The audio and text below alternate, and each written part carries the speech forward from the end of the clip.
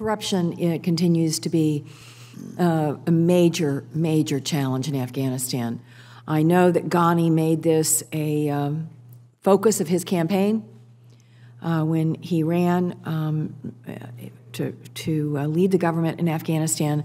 But I noticed the New York Times reporting last week that corruption played a role in the Taliban's recent success in Kunduz, saying that the local security forces were extorting money from the locals, which raised sympathy for the Taliban.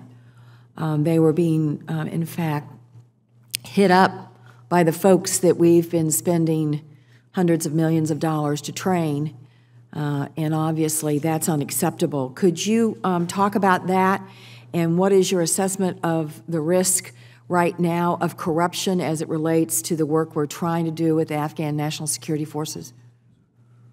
Yes, ma'am. Thank you for the question.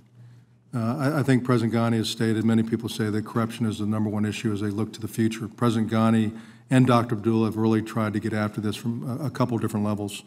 One is he knows that contracting has caused a lot of corruption-type issues, and so he's instituted a national procurement directorate agency that looks at every single contract to make sure that those are valid, that he can get this corruption out of the contracting piece. The other area he's looked at very hard is on leadership and trying to pick the right leaders based on their experience, based on the right skill sets. And so, like something that you referred to up in Kunduz, where people are taking money, extorting from the local folks up there, if he had the right leadership in place, that would not happen. So it's going to take time for him to get to all the right levels to make sure he breeds this culture throughout the security forces that corruption is not good, and that if you are corrupt, that you are going to be removed. You're going to be held accountable. I'm worried about the conversion of some of the Taliban to an ISIS or ISIL loyalty situation, and would like your take on that. And I noticed in your previous testimony you indicated that you're seeing a switch of allegiance of the Taliban in Pakistan to ISIL. If that is the case, I certainly would like you to speak to that briefly, because obviously Pakistan, that's a whole other bag of worries in light of the fact that they have a nuclear capability.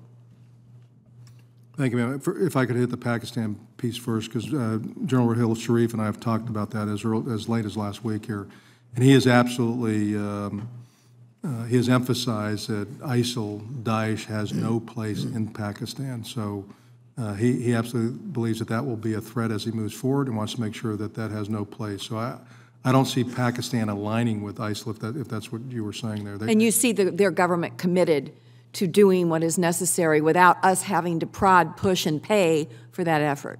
I have talked to General Hill on that several times, and I do believe that he's genuine, and he is pushing both his army and his intel services to fight Daesh. Yes, ma'am. And on the other piece, as far as ISIL and Daesh, and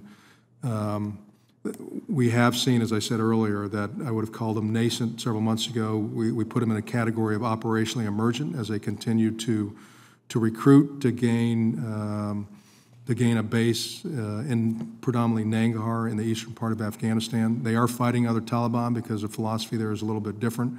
We have not seen them reach out to outside of Afghanistan, but I think that would be a goal that they have if they had the ability to continue to grow. President Ghani has said that the Al-Qaeda was Windows 1.0 and that Daesh is Windows 7.0 in their ability to use social media to recruit.